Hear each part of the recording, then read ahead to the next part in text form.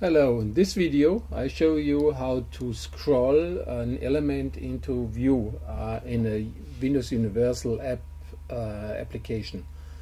In the background you see my Media Explorer, and when I have there some folders, and I add folders, then I scroll the ScrollViewer, that's the ScrollViewer, automatically into view.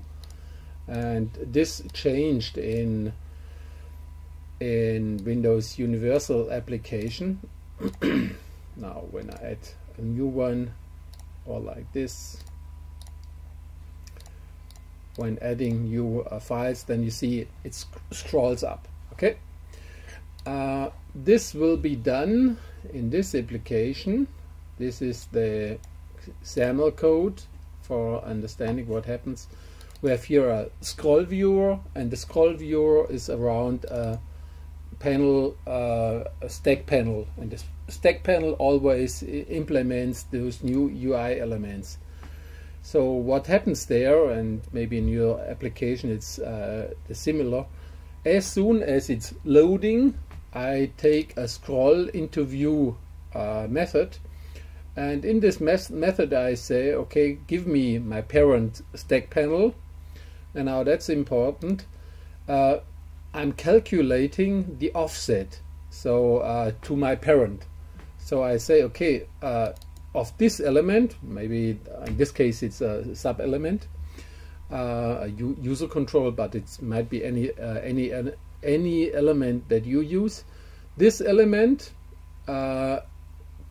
transform to visual to the parent element, and thereof give me a point, the point of the left corner. And then I say, give me the scroll viewer, the parent scroll viewer. This is just around there.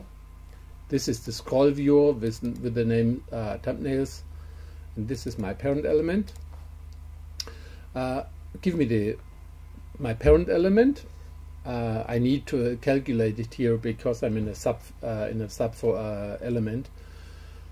And then I say, dear Mr. ScrollViewer, ChangeView. That's a new method in Windows Universal application. ChangeView, horizontal offset, vertical offset, and zoom factor. So the horizontal offset is 0 in this case. I only want to scroll down, and I say, okay, give me the offset of the point epsilon. And then that's also important, the zoom factor has to be 1, so it has to be the same zoom. When you take there, if sometimes when I started I said 0, no zoom difference, the zoom is 1. And now I start it again.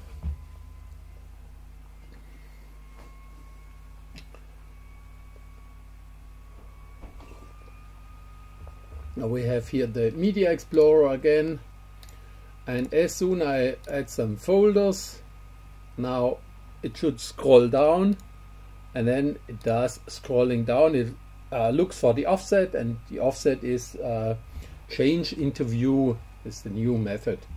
So I hope I could help you in this with this explanation and this example, and if you like it, give me a thumb up.